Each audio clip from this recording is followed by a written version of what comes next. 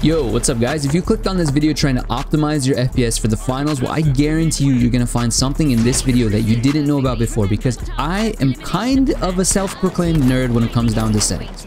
Before I load into any game, anywhere, single player, multiplayer, it doesn't matter, I always go through every single goddamn tab in the settings page, no matter what. So I'm gonna jump straight into the juicy bit, get right into the video settings. First, I'm gonna go over the video settings, then I'm gonna cover some other gameplay related settings, and then also mouse and keyboard settings, because I also had a couple people asking about my keybinds. Speaking of which, thanks to Polang for recommending this video idea. However, I am sorry it took so long to get it out. Okay, here's the juicy bit. If you want to maximize your FPS in this game, or any game for that matter, you have to figure out where you're being bottlenecked. What part of your computer is holding you back? It could be many things, from running the game on a hard drive, which you definitely should not be doing. It should be on an SSD, to not having enough RAM. If you don't have that, I'm sorry, there's not really much you can do other than buying more RAM. Or you can be, what I'm going to be covering right now in this video, is that you could be either CPU bound or GPU bound. I'm not going to get into the nitty-gritty details of the CPU GPU bound thing, but you do need to know which part of your computer is holding you back to figure out which settings you should tweak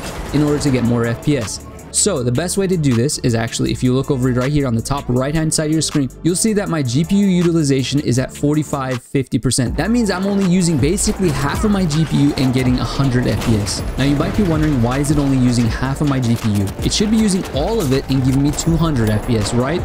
Wrong. This essentially means that I am CPU bound. There's another way you can check it. If you go into the task manager and check your CPU utilization, mine is always at 100%. The computer's about to explode anytime I play this game. So now that you understand if you're CPU or GPU bound, which by the way, if you're only at like 80–90% GPU utilization, don't worry about it. You're really not going to hit 100 anyways. So now let me split it up for you. On the left side, if you are GPU bound, meaning that you have high GPU utilization, that means you can turn down the settings and boost your FPS.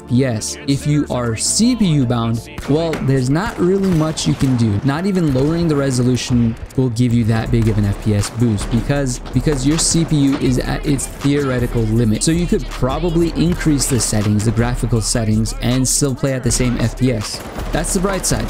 Downside, you really can't get more FPS. So with DLSS, for example, if you're low GPU utilization, turning this all the way down to ultra performance isn't going to do anything. Look, I'm playing at a terrible graphical setting and still have basically the same FPS. And now I'm on quality, which looks so much better, and still have the same FPS. If you are at a high GPU utilization, aka you're GPU bound, you can definitely turn this down a couple notches, lower your graphical settings a bit, and have a higher FPS. However, I definitely do not recommend playing this any lower than balanced, especially on 1080p. Anything lower than balanced, bro, the image quality just looks absolutely atrocious, especially when targets are moving at a long distance. It is really hard to see them move because the image starts blending. So the very lowest that I would recommend playing this at is balanced on 1080p. I should probably note in here, NVIDIA DLSS only works for RTX series cards. So if you don't have an RTX 20 series and above, unfortunately, you're not going to be able to use NVIDIA DLSS. But good news for you, AMD, being the awesome company that they are, opened AMD FSR for everyone to use. Even though it doesn't look as good, it's still available to boost your FPS. Also, this game is one of the very few games to support Intel's native resolution upscaling, which again does not look as good as either one of the two, but it's there as well. So the order at which I'd recommend using this is NVIDIA DLSS no lower than balanced. Then if you don't have that, AMD FSR 2. Then if you don't have that, Intel's upscaling. With that being said, guys, if you found that little explanation informative, please do me a favor and smash that like button, and go ahead and hit that subscribe to see more content like this. Now, when it comes to the rest of the settings in the game, field of view, for example, I always play at 100. Even in games that allow you to go past 100, I don't usually pass 100 because the targets become very small. For example, Call of Duty, if you put that at like 120 field of view, the targets are just super small, and I don't like that. So I keep it at 100. Motion blur off. Lens distortion, this one's interesting, especially if you have a curved monitor. Watch when I enable it. Check out the corners like right here. Watch this straight line, for example. You see how it kind of bends out like that? That's lens distortion. It does a little adjustment towards the outside of your screen. I always keep it off. I like to keep it just flat so nothing just bends on my vision. That way when I see a target in my peripheral view, like way out on the side, left and right, I don't see a false location of where I think he is and muscle memory doesn't get messed up. So I just keep that off. NVIDIA RTX Global Illumination. Bro, we are not playing a single player game. We are not taking thumbnails for a YouTube video. We need the most FPS possible. Keep that on static. Now, when it comes to the rest of the settings here, remember, if you are CPU bound, you can possibly raise some of these settings, get a better image quality, and still play at the same frame rate.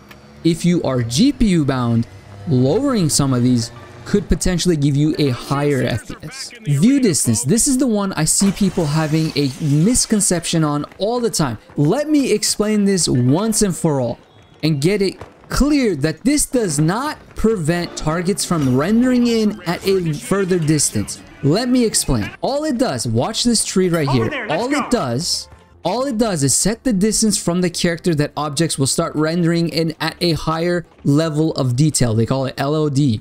So if you watch this tree right here, as I get closer to it, it's gonna pop in. You see that? That is a higher level of detail than it was right back about here. You see that? It changes LODs the further back I go. If I go in here and I increase the distance, for example, you see how the tree popped in and now it pops out. You see that?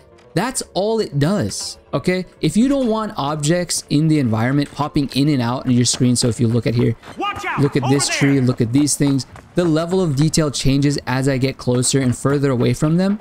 If you don't want to see that, you can increase it.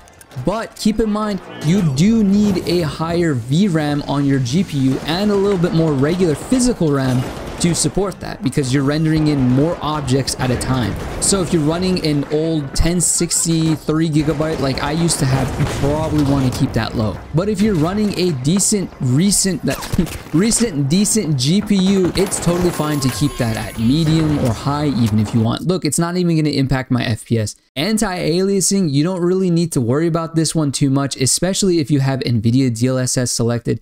If the only place that this comes into effect is when you have TAAU selected. When you have TAAU selected, it's kind of weird the way the setting works here. When you have that selected, then you can adjust the quality of the anti-aliasing right here. But if you're like most of us and you're using DLSS, don't worry about it. Now, I'm gonna be honest, guys. When it comes to shadows and post-processing, I didn't really notice that much of a difference when it comes to the game and having it be a better image, especially when it comes to shadows. I mean, look at the difference when I toggle it on and off. There's really not much of a difference. So I usually keep that at low just because I am running a low-end PC, but it is important to keep in mind that the shadow setting controls the resolution of the shadows in game. So if you're noticing any weird grainy or Minecraft looking shadows, this is the setting you want to adjust. Other than that, I usually keep that on low. Same thing with post-processing effects, foliage, and global illumination resolution. I'm gonna skip textures and come back to that, but these 4 settings, I usually keep those on low because most of these settings are kind of just eye candy stuff. So if you have the GPU headroom and you want your game to look a little bit better, you can go ahead and enable them. But for the most part, I usually just keep them low. Side note, I also noticed that the post-processing controls things like motion blur, bloom, and lens flare. Dude, Embark, allow us to turn those off individually. We can't turn any of these settings off, by the way. We can only set them to low. So if you notice in the menu, you have everything low and you still notice a little bit of artifacts around the character's haze or something like that, that's because we can't turn it off. Instead, it only lets us play with it at low, which looks terrible. Same thing with screen space real estate. That's why, look, here, if you go right here, what can I show you?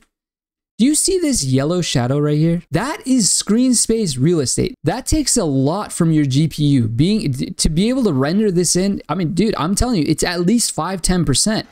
But they don't let you turn it off because you can only set it to low. It's controlled by this effects tab.